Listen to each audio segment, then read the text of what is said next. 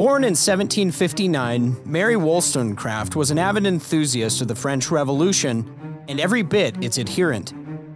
She was considered a founding feminist philosopher by the 21st century intelligentsia, and Wollstonecraft was better known during her lifetime for her sexual indiscretion and numerous relationships than she was for her writing. One such relationship was with the political anarchist William Godwin. This relationship produced a daughter, whose name was Mary also. She would come to champion many of the same anarchist, revolutionary, and feminist ideals. Mary the Younger would go on to wed one of her father's political followers, Percy Shelley, who was married to someone else when they began a sexual relationship together. After his death, she would engage in sexual relationships with women. She also kept Percy's charred heart in her desk as a souvenir. Percy would gain recognition after his death for his poetry, while Mary went on to write a work of fiction that would start an entire horror genre. That work, of course, was Frankenstein, or the modern Prometheus. What is often overlooked about the book, however, is that it wasn't meant to celebrate the sexual revolutionary ideals of the French Revolution. Instead, it was meant to show, at least in part, how monstrous they had become in Shelley's life. The book was, according to E. Michael Jones, written as, quote, a protest against the sexual revolutionary theories of the day by someone who had gotten badly burned by close exposure to them, end quote. The irony is, of course, thick here. The woman who is celebrated as a champion of this sexual revolution was actually lobbying a damning expose against it with Frankenstein. She had seen firsthand how monstrous sexual immorality could become, killing everything she loved in the process. She had a tormented and, quite frankly, weird relationship with Percy, and her lifestyle contributed to the suicides of her half-sister and of Percy's wife. A monster cannot be controlled the way you think it can. Today, the sexual revolution has metastasized and gone globally viral. The whole world, in one sense, is a monstrous freak show. It is the Frankensteinian sexual nightmare that the world can't seem to wake up from. The King's Hall exists to make self-ruled men who rule well and win the world. Well, welcome back to the King's Hall. It is fitting that here in the month of June, when the world celebrates pride in sexual perversion with Pride Month, that we would be doing this episode on Christian sexuality against the modern sex cult.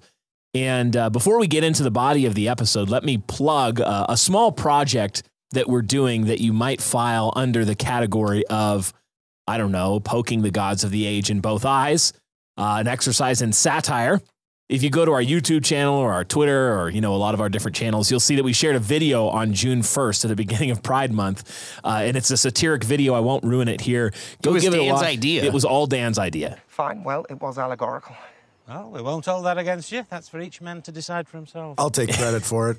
It was right. Genius idea. It was a genius I idea also that Dan wrote had. it all and did the video design. That's right. While we're taking credit Dan for things did we all didn't of that. do. And so here in Pride Month, we wanted to take an opportunity to do just that, to, through satire, poke the gods of the age in both eyes. We've got a couple different promotions running here. If you sign up for our Patreon during Pride Month, which is one of the best ways to fight back against the spirit of the age, not only will you gain access to all the normal Patreon stuff, like our special after-hours show that we do with every single episode of the King's Hall, you will also get sent to you, free of charge, an NTFA Pride Month mug. What? And I'm just going to tell you what NTFA stands for, and then you're going to have to watch the video to understand anything that I'm talking about.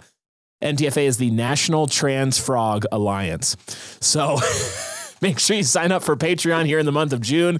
And we've got a special tee, a special mug, special video. And I don't know, maybe we'll make this our June tradition here at the King's Hall. I mean, think about this. You join Patreon, they're going to get this t-shirt. Brian, I don't even have one. I am the only one who owns one currently in the entire world. And you use it on a daily basis. I use it on a daily basis. That is correct. And again, we're going to leave you hanging here. You're going to have to go check that out. You can also see it at kingshall.org/store. I believe it is the store button on our website. But that said, Eric, what is it that we are taking up today? What's our topic? Yeah, it seems very fitting. As you said, we're in the middle of June. And so we're talking about Freud, the sexual revolution, and really where this all has taken us culturally. So in an earlier episode titled The Creed of Their High Places, we started to take our Boniface-size axe to the green groves and high places of the pagans. So in the last few episodes, our goal has been to demolish the lofty and idolatrous assertions of this secular humanist religion. In this episode, we want to set our sights on one of the most pernicious and seductive and well-attended pagan green groves, and that is the pagan altar that is the humanist sexuality cult. It's the place where gender identity and sexual expression find their most zealous adherents. Now, central to this high place is the fundamental religious assertion that man is primarily a sexual animal, and his chief end is to be true to that sexual inner self and to express that sexual inner self. This ideology burst onto the scene in America during the sexual revolution of the 1960s and 70s, and has come to reign with absolutizing force in American culture today through woke identity politics.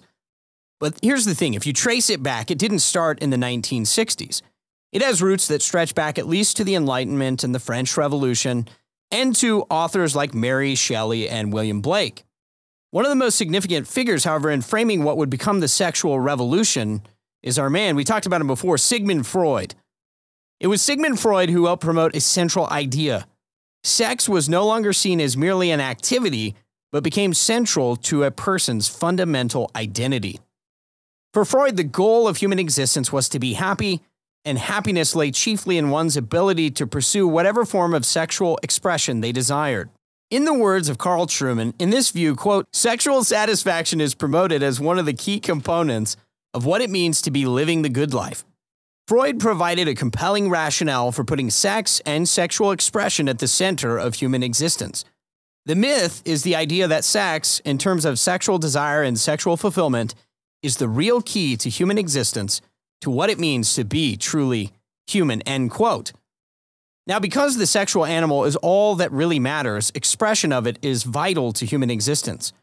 This is where our concept of gender or sexual identity really comes from. That's why today, to deny the use of someone's quote-unquote preferred pronouns, or to deny that a person would be biologically a different sex than their hidden gender identity, as many claim, is tantamount to denying their authentic self or core identity. You see, if you do this, you're denying their personhood. In this view, a refusal to acknowledge that Tom might really deep down be a Sally or a Tiffany or a Brittany is to deny him basic rights of human existence. It's not a stretch to say that many view this type of denial as criminal. It's become that in many cases in our society. It's not enough that someone be allowed to practice something privately. It has to be publicly acknowledged by everyone. It's why anyone who opposes the LGBTQ+ movement is labeled with some kind of phobia, transphobia, homophobia, for example, because irrational fear or hatred must be the cause of such opposition. If you say something culturally taboo, you are likely to face real reprisals. You could be fired, you could be canceled, or you could be sued, simply for disagreeing with a Freudian view of human sexuality. Now, the other main contribution from Freud was that he sexualized everything about childhood, and he did it with scientific jargon that made it all sound so plausible. His 5 phases of childhood development were all hypersexualized, and this made children's sexuality fair game, particularly for educators and quote-unquote scientific professionals. It is one huge reason why children's sexuality is a prime target for the transgender movement today, and why they are working so hard to get into education. Parents are seen as repressive agents, as an extension of the repressive patriarchal family, while the state's teachers are there to liberate the libidos of kindergartners. Now, gentlemen, we're going to jump into some questions, but first I want to cover what I'm calling the Freudian 3-step. So there's a 3-part progression that took place from Freud to the sexual revolution to the sexual politics of today. Again, quoting Carl Trueman here, the self must first be psychologized, psychology must then be sexualized, and sex must then be politicized, end quote. Today, everything has been psychologized, sexualized, and now it's being politicized. What better example, as we've already talked about, the month of June, Pride Month, which has corporations lining up with rainbow flags all over their profiles.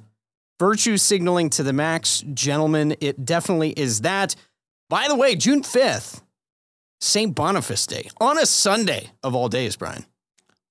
Yes. So we're taking the axe Boniface style. I want to ask you guys a first question here. And that's this. Is this true? The Freudian concept that human beings are fundamentally, their sexual identity is fundamentally, it's about just sex. Do you think that's true? No. So first of all, obviously, as a Christian, we would say no. The core of human identity is not his sexuality.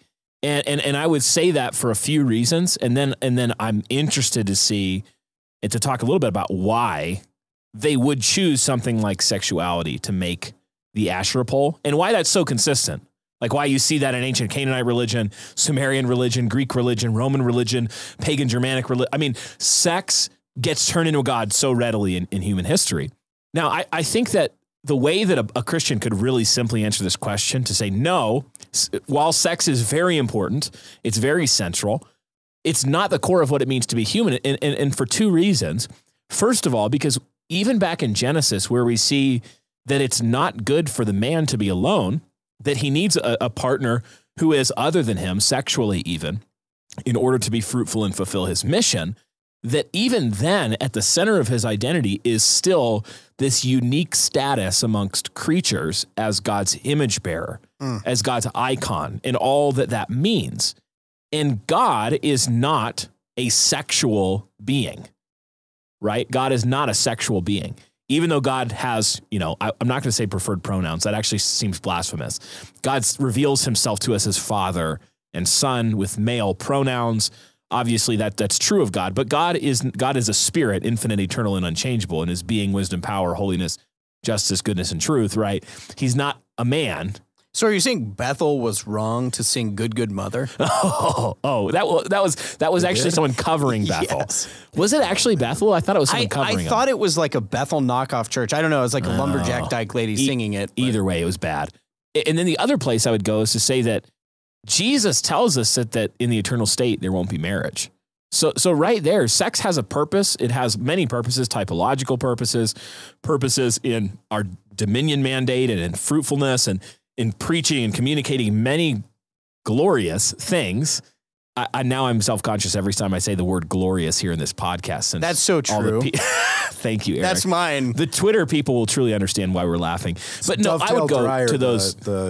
Dovetail Dyer, Carpenter, King of Maine. Yep. Shout out. Shout out to you, man. I would say that for those two reasons, we can say that while sex is to be sexual is part of what it means to be human in our creatureliness now, that sexuality is not the core feature of humanness, period. But I would say more fundamentally, our status as God's image bearers and the mission that God gave us is more fundamental. So it brings up an interesting question. You kind of hinted at this at the beginning, and Dan, maybe I'll kick this your way. So you go back to Mary Shelley and the French Revolution. One of the things that they did was try to destabilize family relations through things like pornography, Mary Shelley and others celebrating, just these heinous sexual acts and sins and whatever else. How do you see sexuality, the exploitation of sexuality, being so central to like revolution? Why are those connected? That's a really good question. I think one of the reasons is because natural man is easy to manipulate through desires. Through his appetites. Exactly. Sexuality is definitely powerful. Very powerful. I mean, I've heard people say certain radical things about masculinity. Like if without sex and a sex drive, men would have no motivation to build, to fight, to win, things like that. And so I think that is a core element to the demon gods of our world, manipulating image bearers through their appetites, like Brian said, is through their sexual appetites. And so I think that's one of the reasons. I don't know if you have thoughts about that. Yeah, I do think that carnal man, like there's a reason that carnality is one of the key identifiers of man in the flesh, man in Adam, man in his fallenness, is that these desires that were supposed to serve in an unfallen, innocent, or righteous state, they were supposed to function as compass bearings, pointing you to fulfilling your duties, your God-given duties. Your appetites, your desires in an innocent or righteous state actually pointed you to being what you were made to be. So sex and sexual desire was a good thing that pointed you towards fruitfulness and dominion and things that are actually God glorifying. So whenever you get a good, glorious appetite that God's given you, and then you add sin to the equation, to the degree that that thing was a powerful good, it will be an even more powerful evil. So this is, even back to the question I posited in the beginning here, I think that the reason that sexuality gets put in the seat of worship so often in human history and so consistently, everything again from the Asherah poles, which are just phallic symbols, to these ancient fertility gods and cults, to Aphrodite and the Temple of Aphrodite and Greek and Roman culture, it's just a consistent theme. And I think the reason is because it was made to be such a powerful servant of God in man's mission as God's image bearer that the temptation, as soon as you dislocate and stop worshiping God, the proper object of worship, you will start worshiping the next things down in your mind in terms of glory and goodness and pleasure and joy. And sex is it's such a powerful good that it's easy to see why when you stop worshiping God, you would worship sex. Yeah, I think that is really huge. And you would think about even Israel, right? They're pictured as God's bride. They're committing adultery. Jeremiah says, you're a whore. You go to these green groves and high places, and it's fundamentally a adulterous sexual act, even spiritually speaking. So that tends to make sense. I said early on that one of the claims here is the chief end of man is to be true to the sexual inner self and to express that sexual self. So maybe one of the questions we could ask just quite simply is, what is the chief end of man? This is where you have to sing. Chief end of man, man's chief end is to glorify God and to enjoy Him forever. We harmonized there at the end. I was harmonizing. Okay. That was pretty based. Yeah, I've listened to that maybe once. Nailed and it's it. like it's ingrained in my head now. I cannot hear anything else. So I read that question. So I want to ask that. If it's the chief end of man, you've just sung this beautiful rendition. I can't believe we did the whole thing. But that was unpack that for me. How does that contrast with the chief end of man as sexual expression? If we say that man's chief end, and I think rightly, is to glorify God and to enjoy Him forever, that means that there's this dialogical or relational aspect to man's nature, meaning that you cannot atomize, you can't isolate an individual and have him be and do what he was made to be and do. Man was created for relation, vertically with God, horizontally with other humans, and then even vertically downwards with creation. And all of that's wrapped up in this question. Man's chief end is to glorify God and to enjoy Him forever, meaning that we're supposed to, as we relate to God, reflect back His glory. That's what we were made to be and do. And then in that act of reflecting back His glory and walking in our nature as image bearers, that is actually made to be pleasurable and enjoyable. So think of how many aberrant worldviews and philosophies are refuted in that concept. That refutes Gnostic asceticism, where pleasure's bad, the body's bad. It refutes, we could go down the line. We've talked about a lot of them, but you can see how this demonic negative image or perversion of that statement, that chief end of man, would be to express my intersexual self and to, be my intersexual self. It's like I have to, because I was created to be in relationship and to not be an atom floating around by myself. I can't actually be satisfied in my identity unless it's being reflected to somebody else, received by them, affirmed by them, unless there's a relational component to the expression of myself. So I think just like any other sin, you always see that it's parasitic or it perverts some good thing. Sin doesn't create ex nihilo. It gets in and corrupts or it, acts parasitically towards something God created. Since sin can't create anything at all, it can only corrupt that which God created. We see that man whose chief end is to glorify and relate to God and enjoy Him and find His pleasure and His ultimate satisfaction in those things, we would see that whatever you make a God, you will make it the chief end to glorify that thing and enjoy that thing forever. And there's always going to be a relational component to that, since we weren't created to be these atoms floating around. Does that make sense? You guys following what I'm saying there? So somewhere in the introduction or in the Mary Shelley story, I think you brought up one of the byproducts of the French Revolution and French Enlightenment thinking was this idea of the pursuit of happiness. Yes. So in a way, you could say that the foundations of the sexual revolution that has manifested itself in where we find ourselves today with rainbow flags flying everywhere in defiance of the high and living, one and true living God, is that ultimately the United States foundations were built off of French Enlightenment thinking, with Thomas Jefferson authoring a lot of the founding documents. Ben the Franklin. Pursuit of happiness, life, liberty, and the pursuit of happiness being the core of the American ideal. And so, like Brian had said, when you turn and you start worshiping the fertility gods, which is ironic, and I'm sure we'll get into it at some point, with the lack of fertility of people in our time.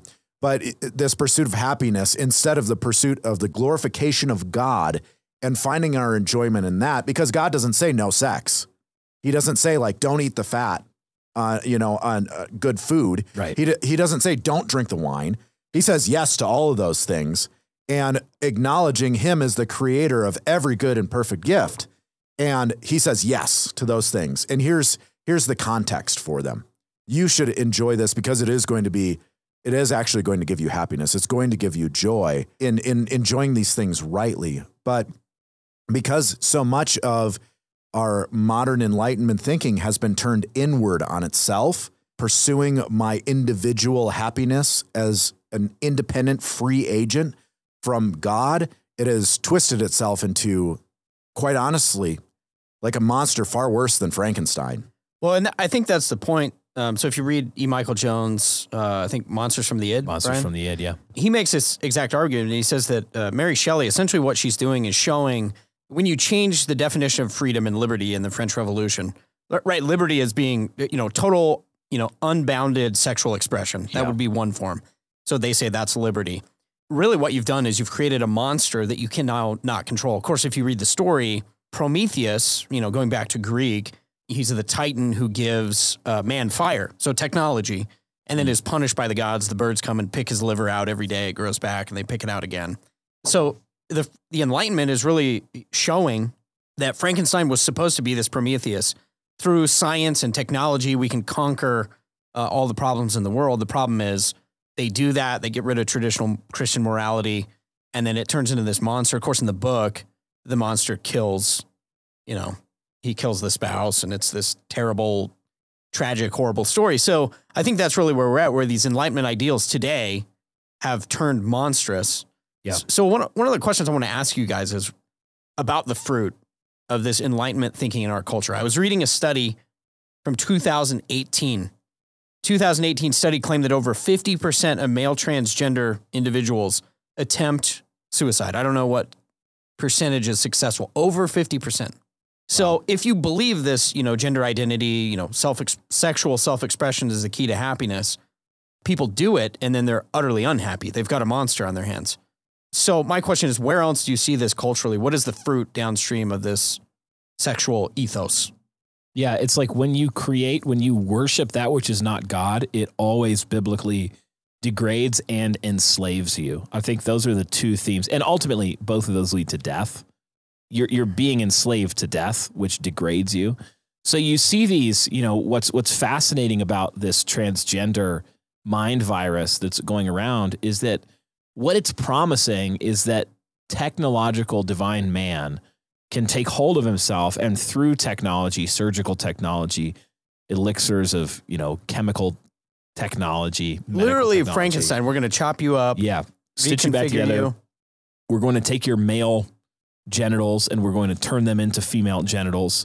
We're going to take female genitals and, attempt to make male genitalia. And what it's promising is this ultimate liberation and freedom and self-expression. It's promising that you can become gods. I mean, really, at the end of the day, that you can have the power of, self-definition, self-glorification. And it's, it ends up being, instead of renewal and transformation, this great word that I want every King's Hall listener to write down. Transmogrification is the word. And it means like an absurd transformation. Interesting. That's what it ends up being. Instead of transformation into glory, it becomes transmogrification, where you end up enslaved and degraded to where this thing that is actually beautiful. Think about how beautiful human sexuality actually is in its creational and divinely appointed purpose. There is almost, there are few things in creation that are more glorious than a beautiful naked woman to whom you are married. Adam, when he sees Eve, here at last is flesh of my flesh and bone of my bone. When you think about the power, again, back to this, why would it end up being worship? The power of human sexuality. Through human sexuality, you see the creation of immortal souls, these souls that will live forever. And so what all of these sexual perversions do in exalting this great, beautiful, glorious thing to the state of godhood and then attempting to worship it is they always end up degraded. And you start looking at this beautiful act of sexual union is perverted into men penetrating and sodomizing one another where the poop comes out. I just really wish you hadn't said that. This is what Paul says. That's the actual reality. Like you can put a rainbow flag over it and make it seem nice, but. And if you're listening to this and you're like, well, that's kind of graphic. Well, Paul says, take no part in the unfruitful works of darkness, instead expose them in Ephesians 5:11. So one of the things that you can do, there was a great article a guy named Thabiti Anyabwile wrote about recovering your gag reflex. Ron Burns, when it comes to homosexual sex. Because if you think about what it actually is, you start to see the way that it's actually taken this beautiful thing and degraded it in the same way that, Mary Shelley created this horror genre, and the way that that's morphed. If you look at some art house niche horror genres today and things like film, they actually made fun of this in The Office with Gabe. These films that are like 30 minutes, they have no plot. They're just disgusting maggots and rot and filth, and they're designed to unsettle you. Right?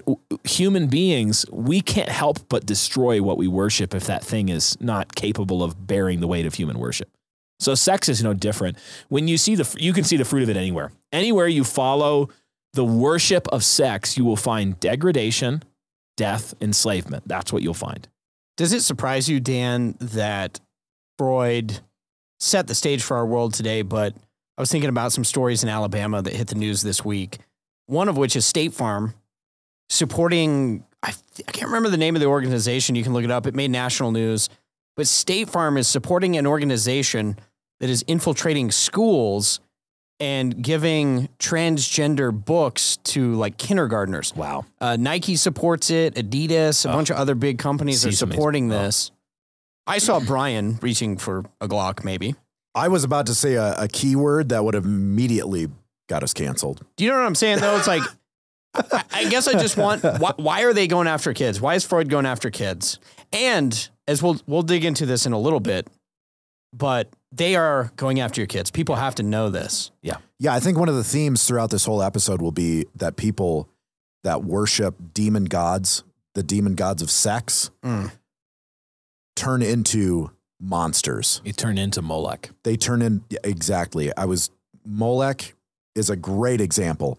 And so this is they're sacrificing your children on the altar of Molech is what they're doing. Yeah. And really this whole thing is just an absolute monstrous tragedy. Like trying to turn every kid into a Frankensteinian. Exactly. Yeah. So you say, that up to 50% of transgender males attempt suicide. Okay. And over 30 for women. So there you go. There's bearing fruit. You're seeing where the transgender movement has bore fruit, and it's in death. It's in people that don't actually want to exist.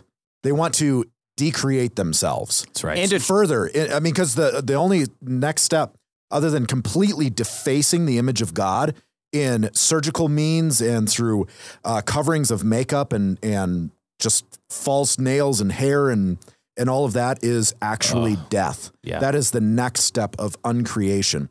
And so it's so monstrous because children obviously are innocent, but you have these people that are on the sidelines that not only partake in what's going on, but encourage others to partake in it. And to the extreme of, we're going to indoctrinate children as even behind your back in order to make sure that we get our agenda pushed, to make sure that our God, their God, the demon god of sex, gets its glory. And what really, really makes me mad, Eric, what really makes me mad is then you have supposed mainstream and even Reformed Christians that are like, yeah, we get that this is a sin, but we're going to be tolerable towards certain movements. You have certain movements that are like, yeah, covenant friendship's okay. Like, Oh, yeah. if you're a guy and you find another guy attractive, like you can live with him as long as you don't do anything, but you can live with them in a covenant friendship. Should I call you mister? Or even, to the point of accepting homosexuality in their church.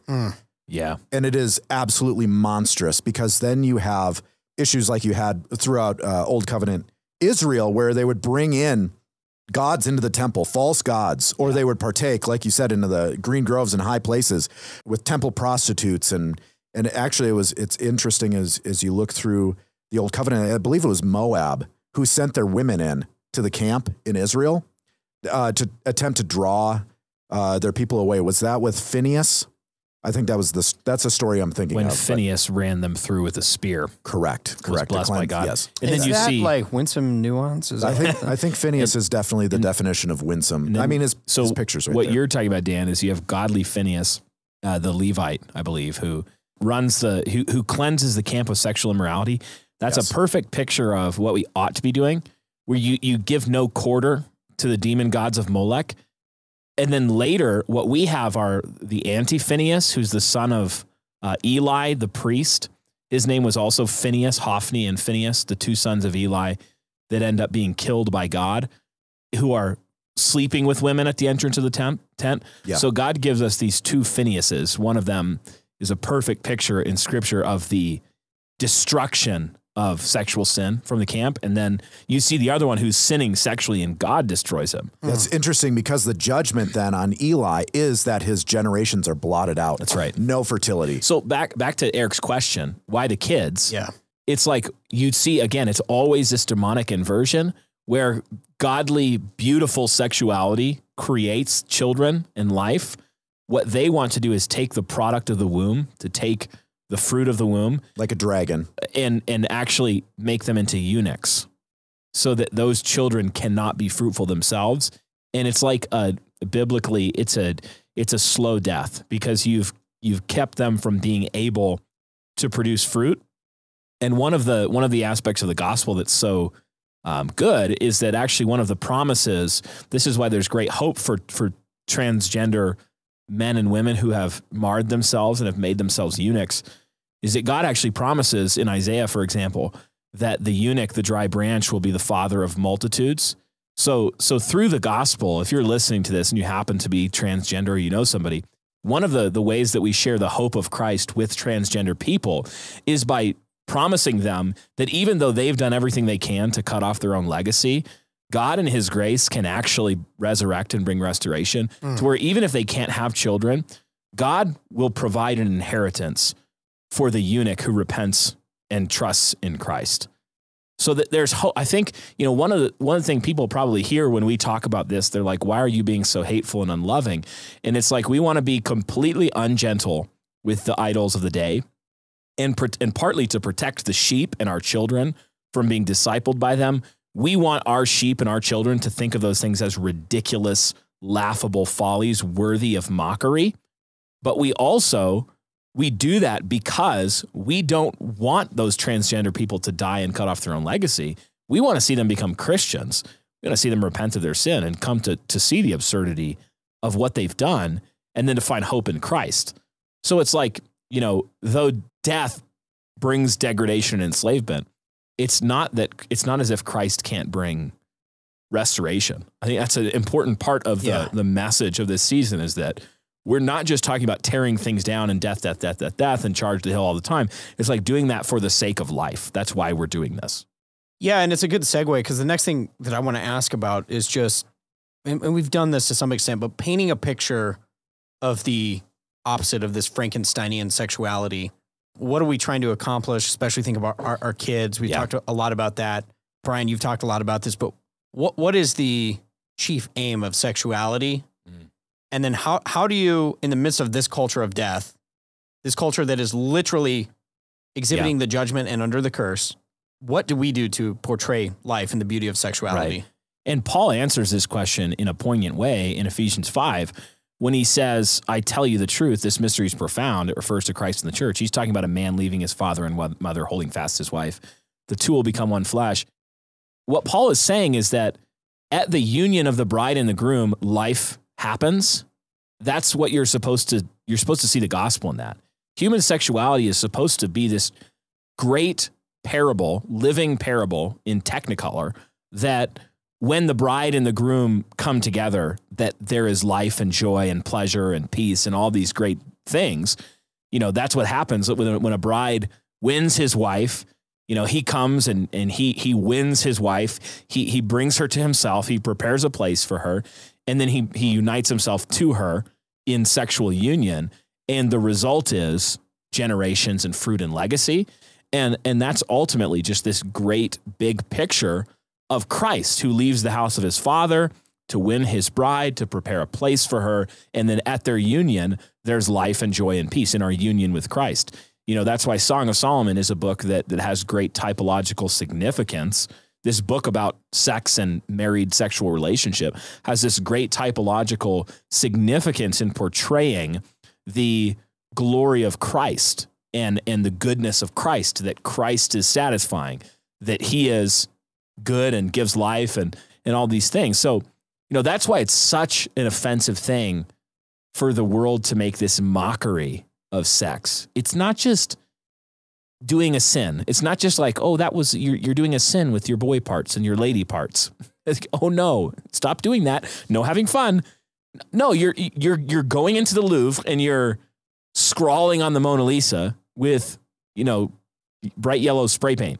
It's just, well, or human feces would be a better one again, but you've already, dear listener, had to listen to one reference to sodomy. I mean, somebody did throw a cake at it just recently. So did they? Oh, yeah, they did. At the Mona Lisa. You know, so we've talked a lot, I think, through our previous episodes on the King's Hall about human sexuality. Essentially, we've talked about it even without saying it directly.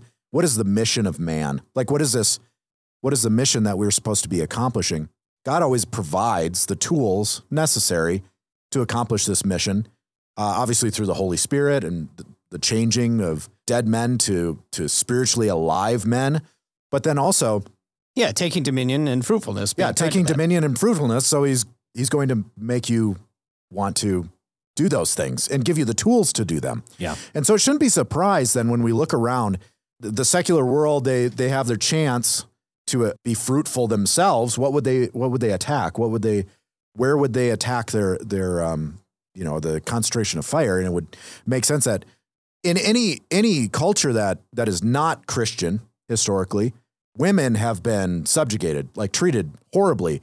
And that should not be a surprise to us, because we see this in Genesis, in the garden, that there was going to be enmity between the woman and between the serpent. Yeah. There was going to be enmity between them. And so it shouldn't surprise us when women are encouraged to be barren, right? To not produce fruit, to sacrifice their children, to actually look like men. Yeah. And then the opposite is true, that men are supposed to be these, testosterone laden chads that would sacrifice their own lives for their people, even if that's just working yourself to death. Yeah. To provide and to protect. And men have been effeminized to the point where they look more like women. Yeah, I mean, you're absolutely right, Dan. And I think, pertinent to this conversation, like, why do we have these conversations? What would be the benefit for people? I know for me, reading something maybe a little heady, like Carl Trueman's book, The Rise and Triumph of the Modern Self, it's really made me appreciate, look, when you're scrolling Spotify or you're on TV and you're watching commercials and there's this constant bombardment of sexualized content, your kids, like you're trying to protect them, and no matter what, it's like, seems like something is screaming a sexual immorality in their face all the time. You have to understand as a dad, you may be like a blue collar lineman, but you've got to understand as a dad the play that is being run against you. That's right. And so you cannot just take the easy route and send your kids to public school and then watch on TV, well, why is the world going left and sexually woke and identity politics? You actually have to do something about this. That's right. And you have to understand the play that's being run here with sexuality. But I guess the last thing I would say is just along the lines of understanding the play that's being run. You can think about it kind of like these rat experiments. Have you ever heard of these experiments that were done on rats? And I can't remember the details when they happened. You can Google this. You'll probably find the exact numbers and whatnot. But they've done these studies with rats where scientists take these lab rats. That's literally where we get the phrase lab rats. They literally do this. I'm really curious what he's and they by the way. All I can hear is the sound. And you can kind of picture they put them in these boxes and in these wire cages with, all sorts of tunnels and mazes and places they can go. And a lot of the experiments come down to seeing if they can change the rat's behavior based on different prizes, basically, different treats. Yeah. And one of them that I've heard of is that every time they perform a certain task, like press a button, they get, it's like heroin. There was one where they literally gave the rats drugs and heroin. Some of these drugs, they basically flood your brain with dopamines and whatever. I can't remember if it's dopamine, serotonin, or whatever.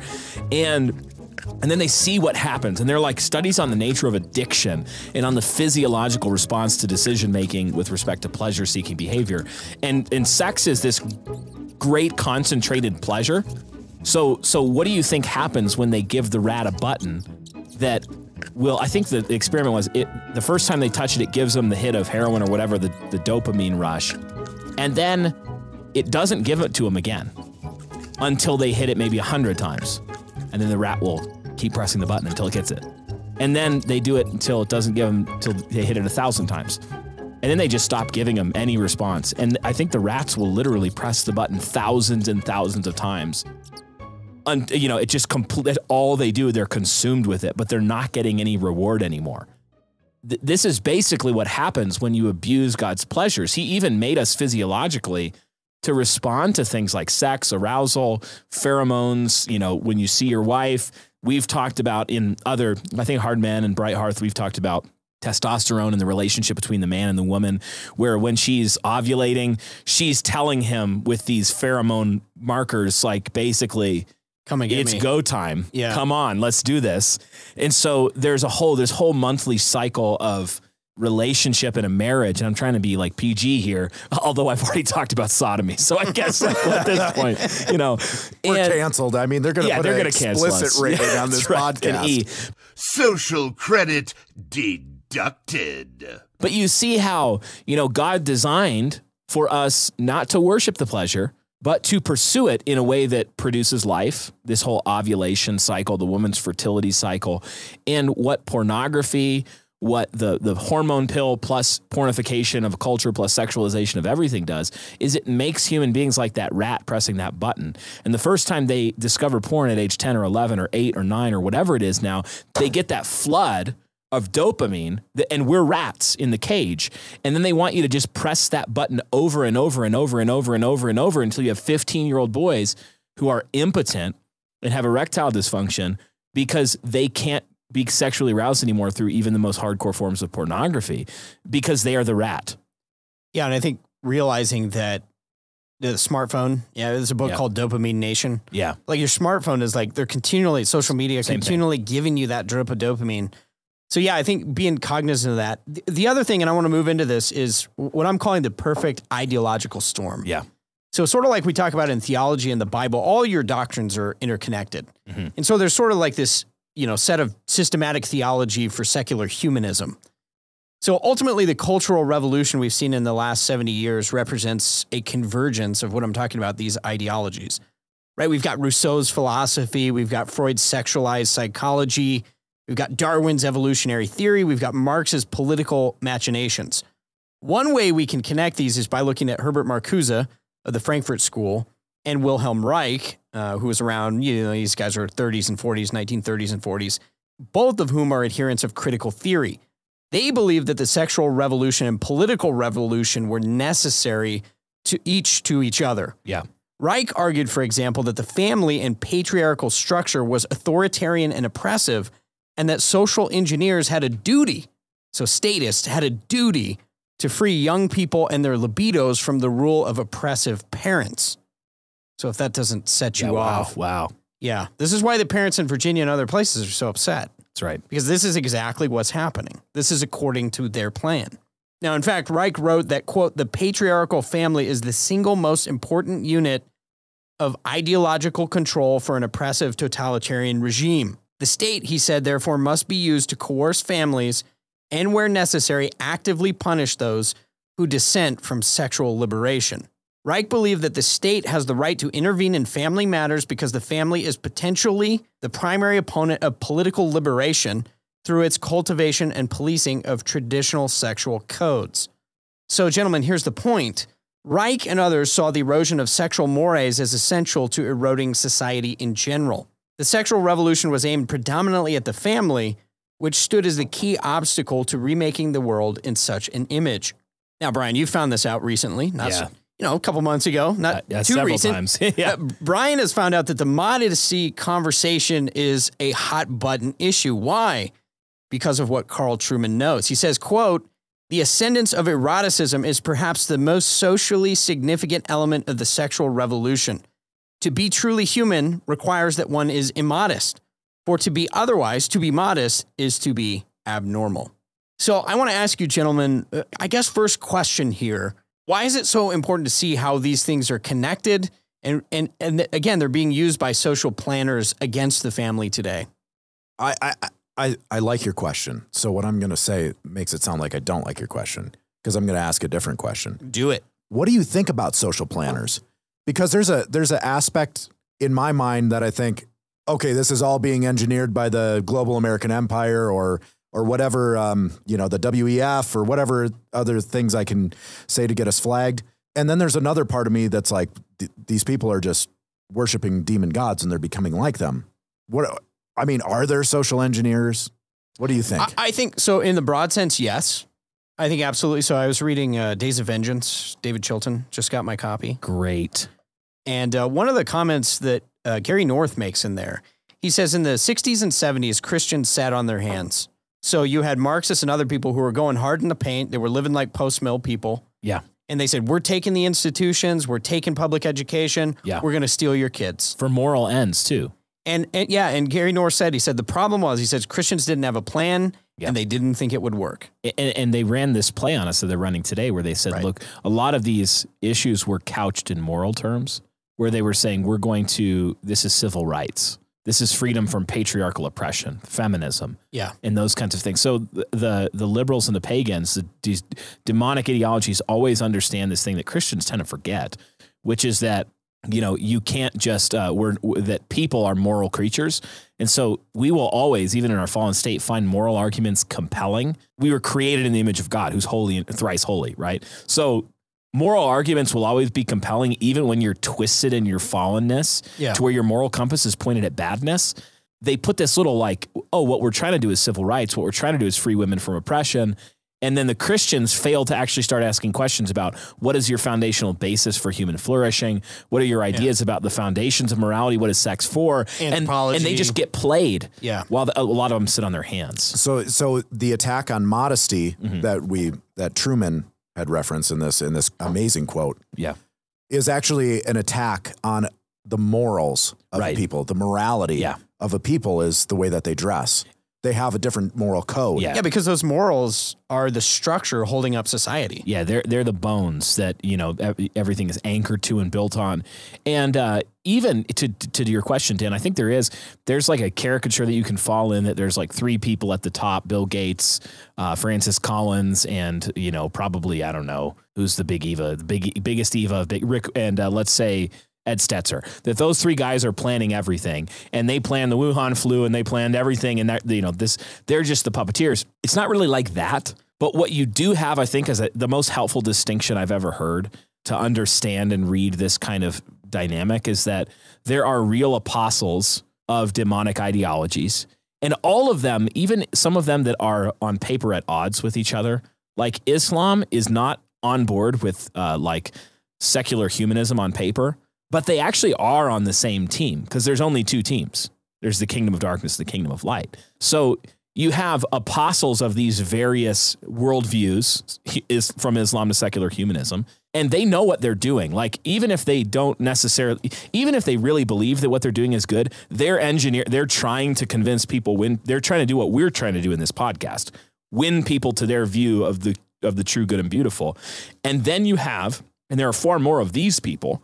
You have refugees who are people who were successfully discipled by those apostles to the worldview, the apostolic view of Islam or secular humanism or whatever else, sexual revolution, the William Blakes, Mary Shelleys, the Freuds, the Jungs, you go down the line.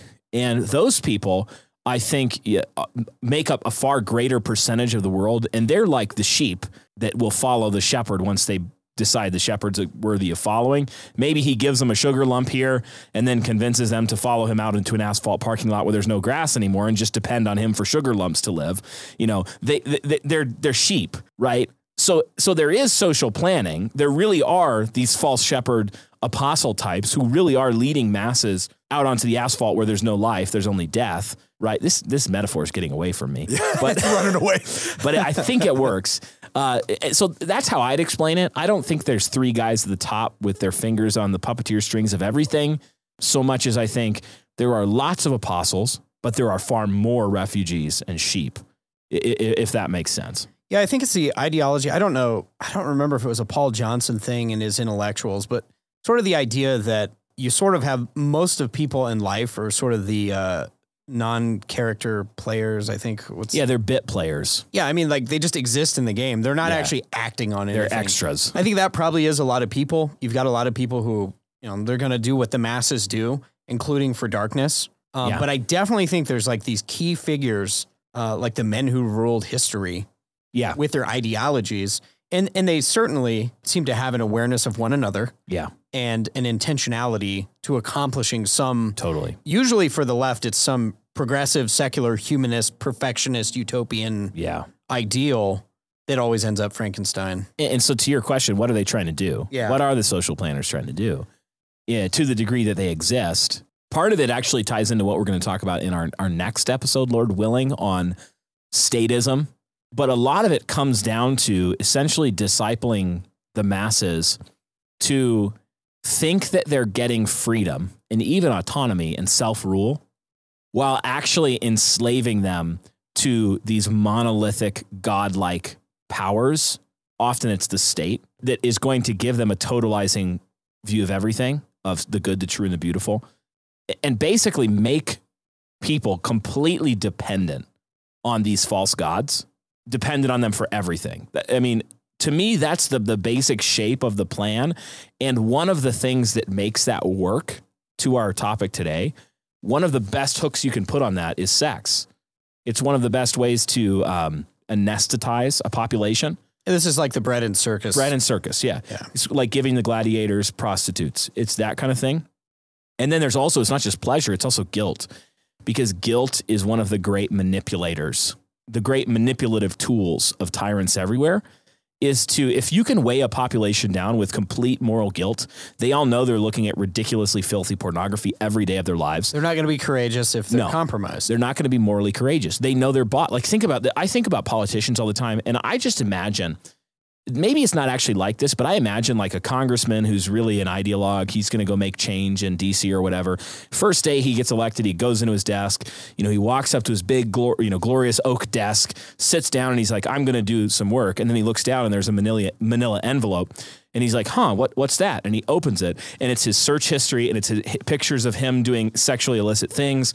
It's all of the dirt on this guy, and they go, "Do what we say," or "You're destroyed." That actually happens. I bet that happens. Like, I think you should write a book on it. And if a guy does that, I mean, think about that. I'd read it. Guilt puts a hook in a man or a woman, and it ties a big chain to whatever god they're guilty of worshiping, whatever demon god they're serving.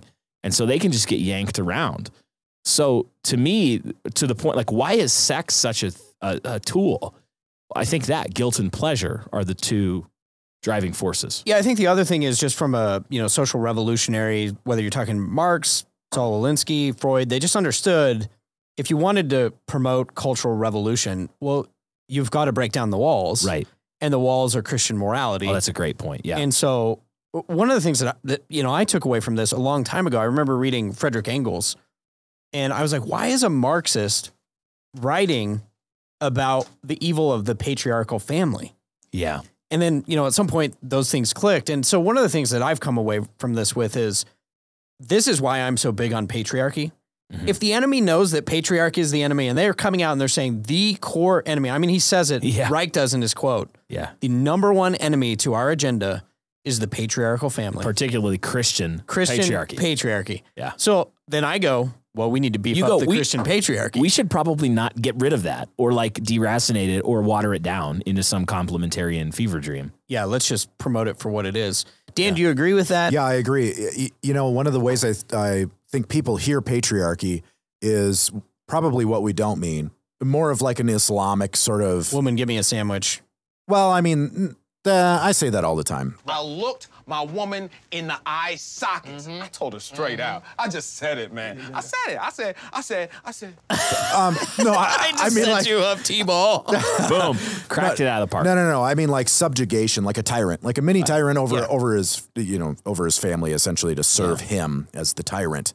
And that's not what we mean. I think it was Chris Wiley had mentioned Tom Bombadil as like this ideal patriarchal figure. If you've ever read Lord of the Rings and not just seen the movies, you slackers, you should read the books.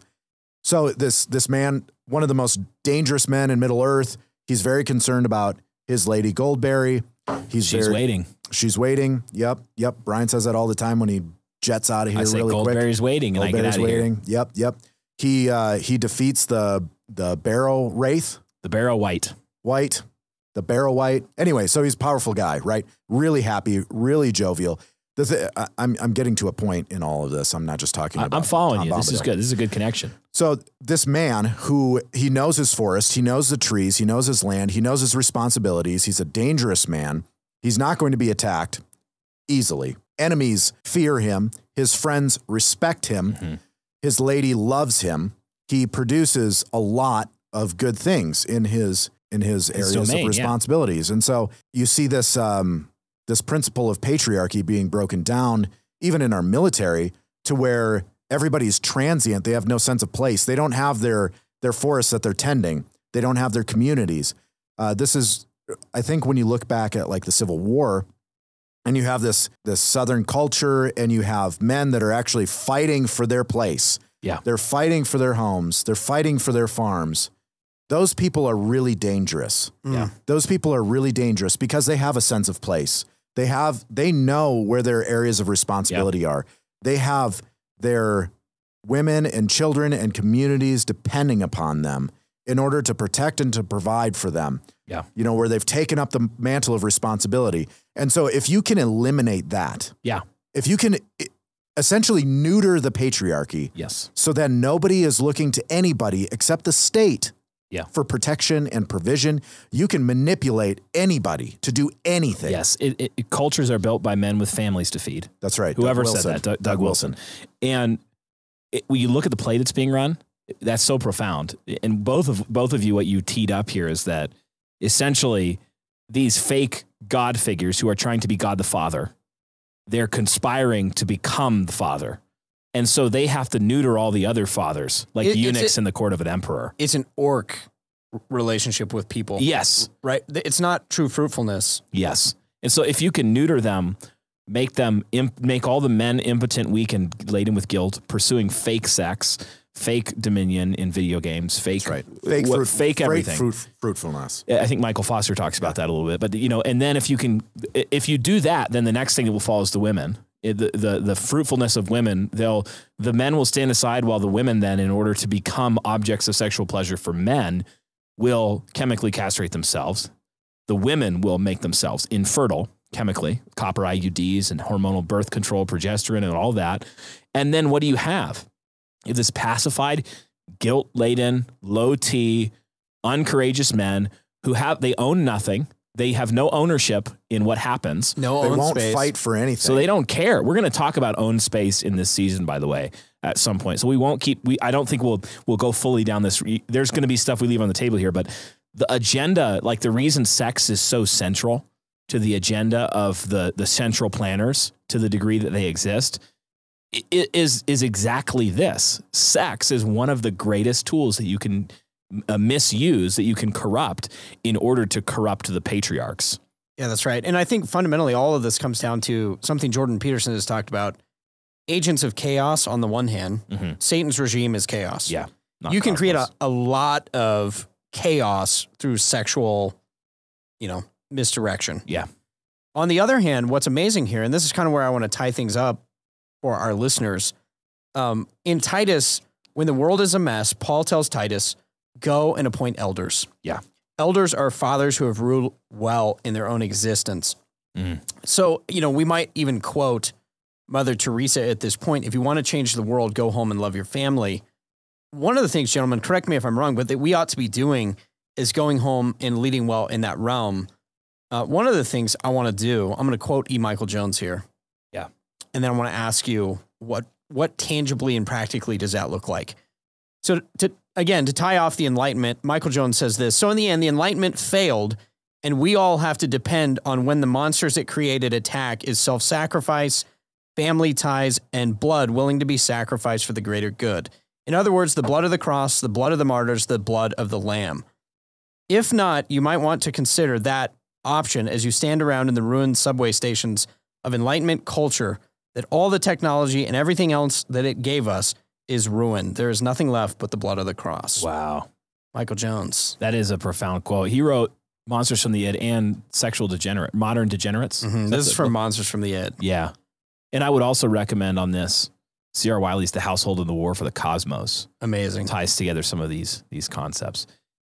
Yeah, that's a profound, just think about a lot of the themes of this season. We're talking about these shanty towns and slums that have been built by both unfaithfulness in the church and idolatry in the world. And we're saying, like Boniface, go and knock those things down, clear down to the ground, tear up the foundation stones, throw them to the side till you get down to good earth that God made, and then start putting down some real foundation stones. And at the bottom, no amount of cultural commentary, no amount of book reading, no amount of clever human philosophy will do a dang thing to build the cathedral of Christendom if there at the bottom on the first stone you don't put down Christ. You don't put down the blood of Christ, shed for sinners, new life in Christ. If you don't build Christianly, whatever you build, even if it looks better than what was there before, and that's not that difficult right now, that's certainly not difficult. Like in Jordan Peterson's a good example of this. Not a Christian that I know of, maybe close, whatever. The Lord knows. But what he's building is like what he's if you listen to him instead of a lot of the other pagans, it's like you'll do better. But best of all, like even that will tumble over and topple unless you build on Christ. Yeah, it's just a better road to the same hell. Yeah, you have to say God the Father, God the Son, God the Spirit at the bottom, the real Father, not the fake fathers. And if you do that stone down at the bottom, then you can build a civilization. You can build you can build something that lasts. Yeah. So that question, Dan, of building, what are the cornerstones that you build upon? I would say Christian worship has to be central.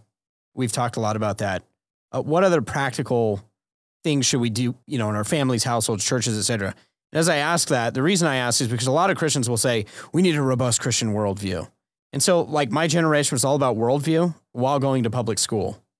Right. Yeah, they undermine the mission. Which was like, well, that was just here's what we should do. We should have a Christian worldview and then not do anything to actually produce a Christian worldview. And they just meant doctrine. Yeah, exactly. So I'm asking that question of, if Christians need to win in, like, say, a couple ways now, where do we aim our guns? Yeah, I think this, I don't know if you've ever heard of this before, sphere sovereignty, different spheres of government. Of course, you've heard of this before. Matt Trewhella has an interesting book that touches on this, the doctrine of the lesser magistrates.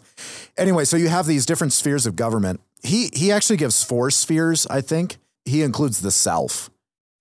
Either he does or I added that one in my Sunday school class. One of those two. Well, it's also in I actually God taught government. Did he? Okay, cool. I taught the class on the book. So anyway. Oh yeah, that's right. You actually did teach the class inside the house, stuff. So you have these different spheres of governance. You have yourself, the family, the church, and the state.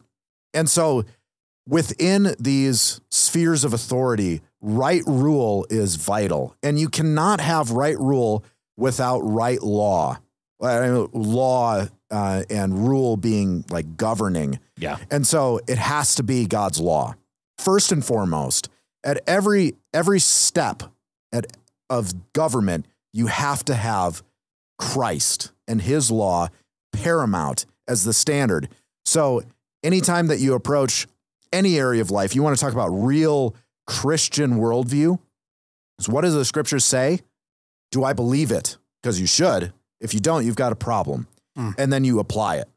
I mean, that's simple. First and foremost, Christian worldview and godly rule in those different spheres. And obviously that could be a whole series in itself. Yeah.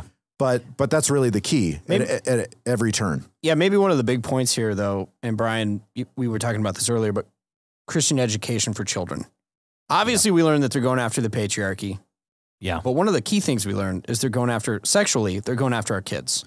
Yeah. How do we fortify? I think that, at the bottom, you have to start realizing that we're in a culture that is like the Ninevites, that doesn't know its right hand from its left hand.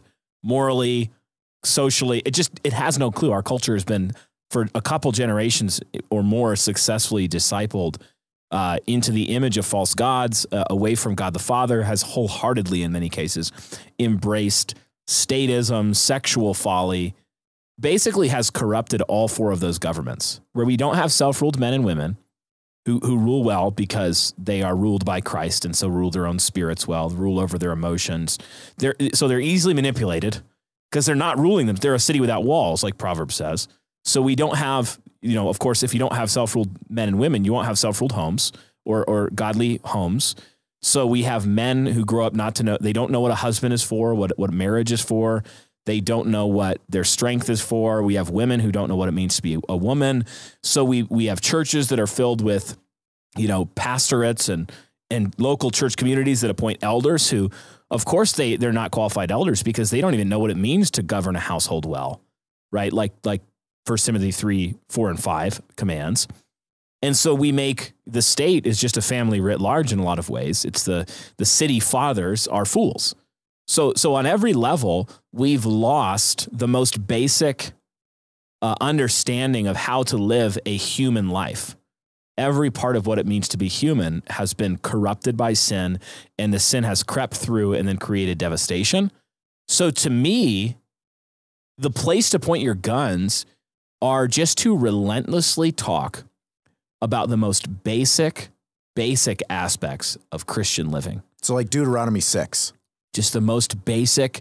We have got to refigure out what is a boy, what is a girl, what is a man, what is a woman, what is a household, what is it for? What is the economic world and sphere? What is it for? What is the church? What is it supposed to be doing? What is its mission? What is mankind pointed at? What does it look like to be a glorious man and a glorious woman? So that we get these targets established rightly. Because the problem, until you aim at the right target, everything you do is going to be, even if you might have a 50 cal, doesn't matter if you're not shooting at the enemy, or if you might have the best hiking boots on your feet. You're not going to get where you're trying to go until you have a working compass and you know where you're headed. So it's like, we've got to figure those things out. And to your point about education, this is why Christians have to figure out, they have to get this, they have to pass this test. I'll put it this way. Christians need to pass this test that we've been consistently failing for 3 to 5 generations. And it is the test of covenant succession and discipleship, succession through the generations. Well, and one of the things on this point that I always hear from people is basically covenant succession doesn't work. Be a faithful parent, but it doesn't matter. Yeah. And really, I think what's happening in those situations, what you have in America is a country that's catechized by Cardi B and not the church. Yeah. And so what did you expect to happen? You're not actually believing the promise if you do that. Yeah. So it's like, you take thinking about our children in this test of cultural transmission and education and that, side of things, and this test that we've been failing. It's like, we've talked about this before, antinomian culture. One of the ways that the church has been played is by buying this antinomian lie that when the Bible says things about do this and you'll be blessed, do this other thing and you'll be cursed, that actually means something. So we have a world, or we have pastors and churches and a whole theological culture that has managed to come up with clever theological ways of saying that the verse in Proverbs, train up a child in the way he should go, and when he's old, he won't depart from it, actually means train up a child in the way he should go. And I don't know, flip a coin, because it's by grace, not by works. It doesn't really matter anyway. Yeah, we do this absolutely asinine, antinomian, quote unquote, gospel-centered error, where we end up denying the things that God blesses and curses. And so then we think that we can just do the things God says he won't bless. And because we're under grace and not law, that there will be no consequences. And one of these things is that we've just utterly failed to disciple and catechize our children. In fact, we've given them consistently to a state that literally doesn't know what a boy and a girl is. And we're telling that state, hey, you have my total permission, 15,000 hours by the time they're 18. You can teach them about everything. Well, almost everything. We teach them about theology. Well, and one of those issues, though, is human sexuality. So when I was growing up, like the purity culture church was like, sex was it was taboo, right? Sex is gross, so save it for the one you love. Yeah, sex is great. Yeah, exactly. Don't ever do it except when you get married, then it's okay. And don't ever ask me about it again. However, what would happen is you'd go to school and your biology teacher would talk all about sex. Yeah, let's talk about it. And so, again, Dan, I think we have to make sure that we're the ones doing the catechizing. Yes, absolutely. I agree that we should be the ones doing the catechizing. You know, something that I want to piggyback off of what you said a little bit earlier about the Proverbs. The Proverbs say like something to the effect, I'm sure you guys can correct me, those who spare the rod hate their child. Spoil the child, yeah. Those who neglect discipline hate you actually hate your son. You hate your child. Yeah. And this idea that covenant succession is something that's like a fallacy or like a myth. Yeah. Or I don't know how you actually wrap your mind around that. Well, I think a lot of people, Dan, I'm sorry to interrupt, but I think a lot of people today simply don't think that covenants apply to, say, 21st century Americans. The irony of all of that is the covenant curses are written everywhere across our culture. Oh, yeah. Yeah, absolutely. We're evidence. Yes, that's exactly right. So covenant succession is important that we get this. And along with covenant succession, there's discipleship, where you're training your children in faith, you're believing the promises. Again, you're not saying that your children are saved by their good works of their parents. That's not what we're saying. But what we are saying is that Ephesians 2:10 is true. We're saying that we are Christ's workmanship, created in Christ Jesus for good works, which he set before us that we should walk in them. And we're believing Philippians that it is God who works in us both to will and to work for his good pleasure. So God is supplying the grace at every step in our hearing, our believing, and our obeying of Scripture, including those promises and passages where he commands us to train our children up to say, as for me and my house, we'll serve the Lord, along with Joshua, to train them in the Lord's paideia. And I think this looks like two aspects that we, in a really blue collar way, we need to figure out. One of them is offense and one of them is defense. So defense is important. People say, well, you're homeschooling, you're private schooling, Christian school, you're just putting your kids in a bunker. And and everyone wants to say like, oh, no, we're not bunkering. And I'm like, yes. Part of what you need if you are going to wage a strategic military campaign against an entrenched enemy is you need to have defense. Like you need to have trenches, you need to have bunkers, you got to have some armor, you got to figure things out. Training facilities. Yeah, right. Like you'd have barracks, you have basic training is thousands of miles away from the enemy often for a reason. It's because we need to actually protect our children. So there's defense where we're saying no screens, no smartphones, no government schools, no world's catechism, no unlimited television, no stupid stuff, where we're saying no to all of that. And then there's offense, where we're training our children actively. We're introducing them to simulated conflict. We're saying there are people, our neighbors believe this, and they're going to try to tell you this. And so what do we say to that, young man, young woman, where we're training them? And to give an example would be, imagine two scenarios of a father taking his child to the local park. At our house, we go out our front door, we get the stroller all unloaded, we put all the water bottles, and by the time you're ready to go to the park, it feels like you have half of your house in the bottom of the stroller. You put your kids in the stroller. One of them says, can I ride my bike? One of them, whatever. You get all your kids bundled up. You're walking down the street. You're looking both ways. Maybe you hear the cars going past. Don't run out in the street. Don't get hit by the car, whatever. You walk your way over to the local park and okay, kids, go play. And one dad has done defense and he's done offense. And so at one point, one of his other kids runs over to the bathroom. He has to walk him over there. and he's occupied, and a stranger approaches his child, his little girl, say a 5-year-old girl, and says, "Hey, I need help finding my lost puppy. Can you hurry, quick, I can't find it. We need to find this puppy. Hop in my car, we'll drive down the street, and you keep your eyes open while I drive." Let's say one dad in this scenario has done his offense and defense. And he said, now, little Daphne, my little Daphne, there are people in the world who will try to take you from mommy and daddy. They'll try to steal you and do horrible things to you. And they'll try to take you and you'll never see mommy and daddy again. They'll try to get you to get in their car and they might say this, and they might say this, and they might say they lost their puppy. They might say they have candy for you. They might say that your mommy told them to go get you and to meet you at home and you're gonna drive them. And as soon as that person says that, you yell at the top of your lungs and you run away. And you will never get in trouble if you were wrong to have done that. And if they try to grab you, you fight and kick and bite and scream and you do it. And you've trained them in the offense and the defense, right? You've done everything you can to protect them. You wouldn't just drop them off at the park and leave for 6 hours. But here's the reality in the world is that enemies are gonna come when you're not there. So I mean, you have to train your kids on both sides. Another dad might have never talked to his kids about that. Little girl gets in the car, door slams, he drives away, horrible predator, never see her again. This happens. So when we're talking about this, what do we need to set our sights on with our children, with training our children? We've got to just, in a blue-collar way, figure out how to do both sides. In the defense, protect them from the world, but also the offense. So that when we're not there, when they grow up, when they get the smartphone and someone pulls out the pornography, or when they hear the professor in college, even as a 20-year-old, so that they're ready to handle the foolishness of these worldviews.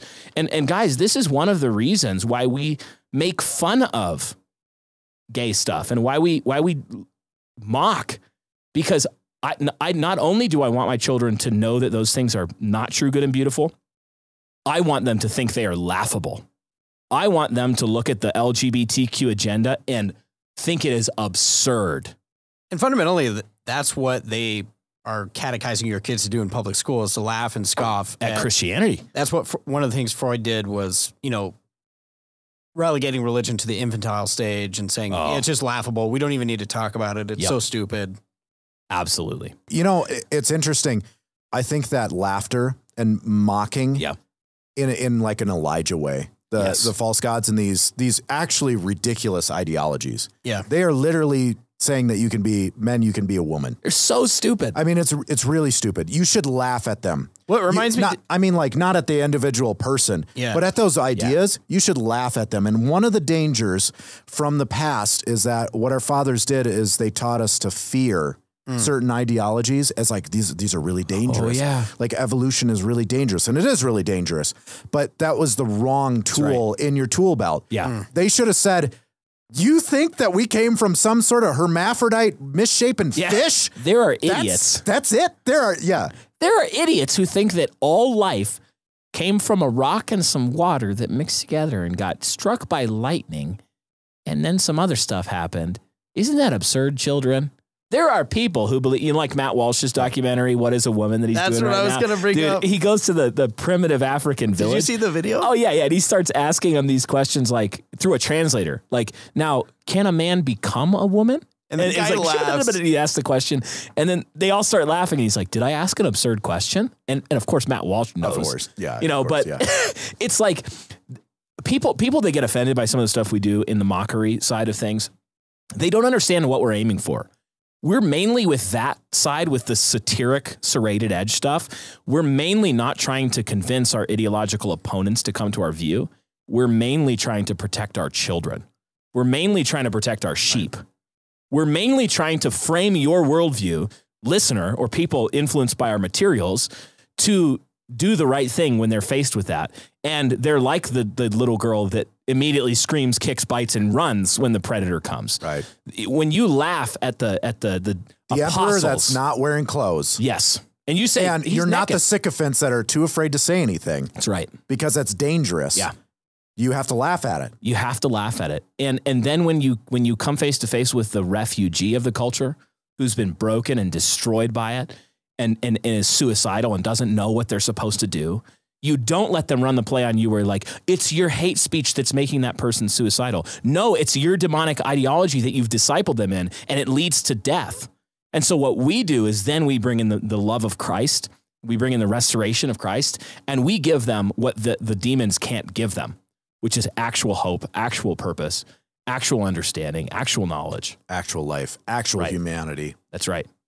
That's beautiful. I think it's a good place for us to end this episode. Gentlemen, we are sponsored by Reformation Heritage Books. In this episode, Brian, what is so great about Reformation Heritage Books? You know, what I think that along these educational lines, one of the mistakes that we can make and that some of the previous generations have made and that we might be prone to make is to think that we've got to reinvent all this stuff, well, they don't know their right hand from their left hand, so we better figure out how to do everything by ourselves from the ground up. Well, no, we have this rich legacy of faith. We're Protestant Reformed Christians, which means that we're a people who love words. We're a people who have rich inheritance in literature and in sermons and in media, and people who have fought battles who have gone before us. And so you need to have publishers like Reformation Heritage Books who are preserving this library of our forefathers' wisdom and also promoting that wisdom to continue in a living way today. So, you know, we said it before, I'd recommend you guys go pick up one of their Family Worship Bible Guide. heritagebooks.org. Yeah, go pick one of those up. And if you haven't already, start catechizing your kids, start teaching them, help them to laugh at what they're supposed to laugh at, to run when the predator comes, kick and scream, and play the offense, play the defense. And then also for many of us, we were uncatechized. And so pick up some good books, pick up some Puritan works, pick up some of the works of our forefathers, and put your hand to the plow. Do that hard work of learning. Old dogs can learn new tricks. Trust us. That's what we do every week here at the King's Hall as we prepare for these episodes. But I think you'll be well served if you do that. Absolutely. Well, until next time, we say to our listeners, he who conquers must conquer himself.